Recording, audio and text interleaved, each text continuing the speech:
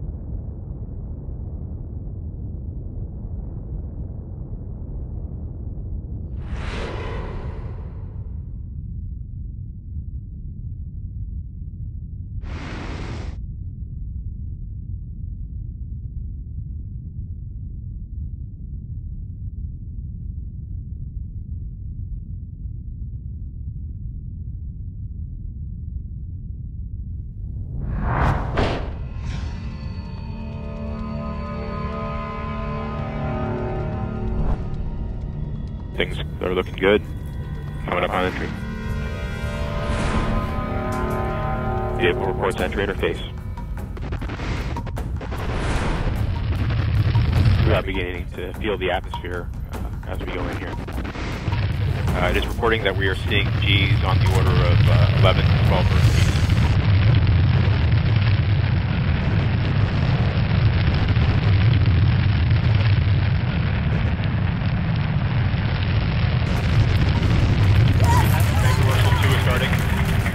We are now getting telemetry from Odyssey.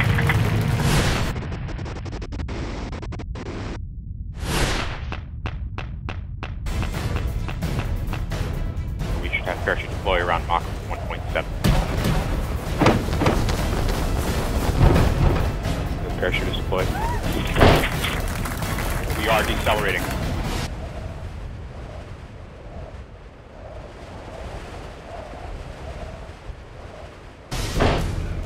Speed chill depth is separated, we're down the ground. We're down to 90 meters per second at an altitude of 6.5 kilometers descending.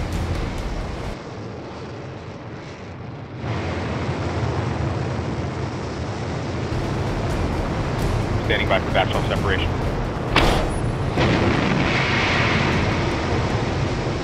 We are in powered flight.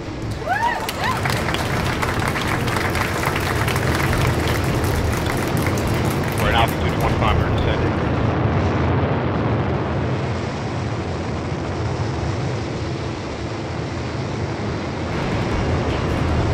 Standing by for sky crane. Sky crane is starting.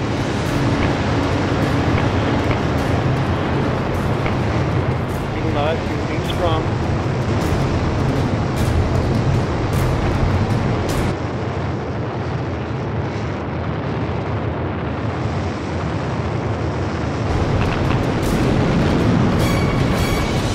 Touchdown confirmed. Proceed on Mars.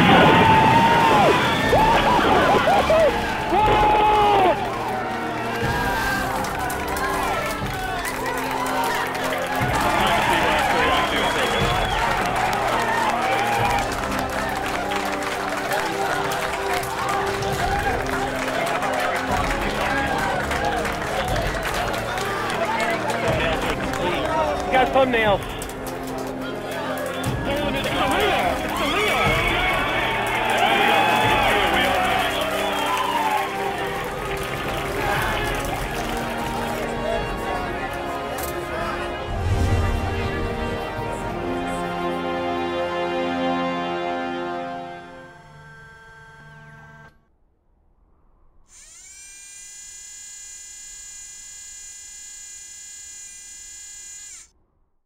After busily exploring the Glenelg region of Gale Crater, Curiosity is moving on. The rover is starting a 5-mile or about 8-kilometer trek southwest towards the foothills of Mount Sharp.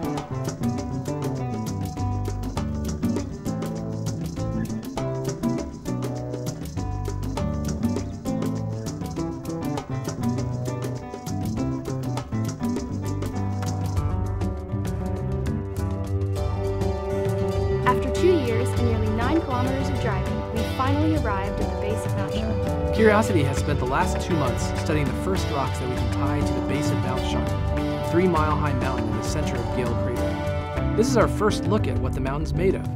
We're now more sure than ever that we're going to learn a lot about the early history of Mars, its changing climate, and the potential for Mars to support life.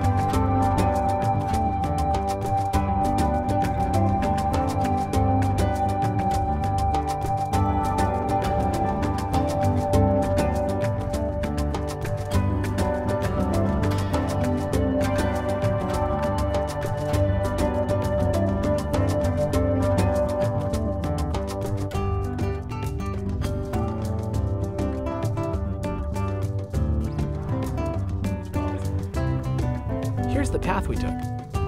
After landing, we drove to Yellowknife Bay,